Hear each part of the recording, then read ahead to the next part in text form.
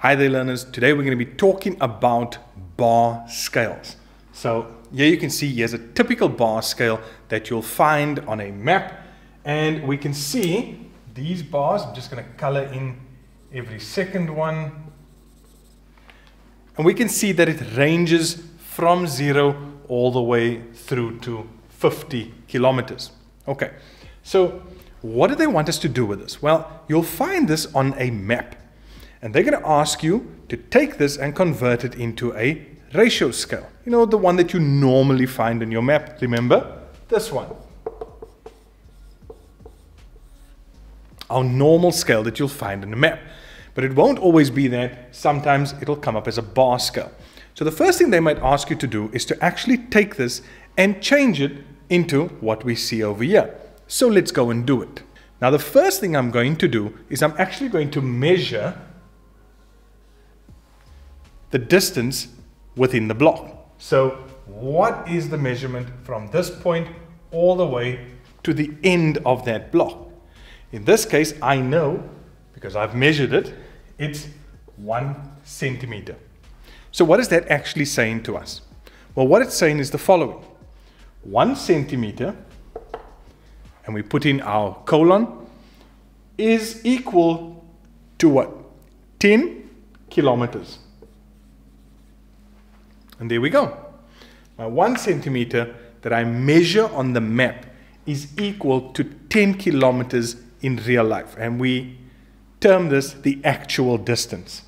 Now they say to us, well, okay, now that you've got that, let's actually work out what that actual distance would be if you are given a particular map measurement. So let's use a map measurement of 5 centimeters. And they ask you, well, with a map measurement of 5 centimeters, what would the actual distance be? So the first thing we need to do is what we've just done here. So that is step 1. Once we've done that, we then bring our 5 centimeters down. Remember, when I look at this scale, this is my map measurement, and this is my actual distance. Now, what have I been given? I've been given the map measurement. So, 5 centimeters, but I don't know what the actual distance is. That's why I'm doing this calculation. So, how did I get from 1 centimeter to 5 centimeters? I've multiplied by 5. And what I do to the one side, I have to do to the other side. And what's going to happen when I multiply by 5? I'm going to end up with 50 kilometers. And that then is my actual distance that I've been able to calculate using my bar scale.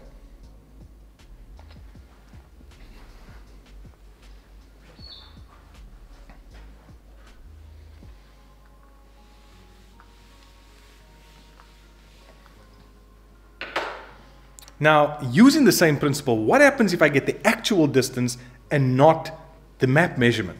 Well, let's do one. I'm using the exact same example, so I know it's 1 centimeter is to 10 kilometers.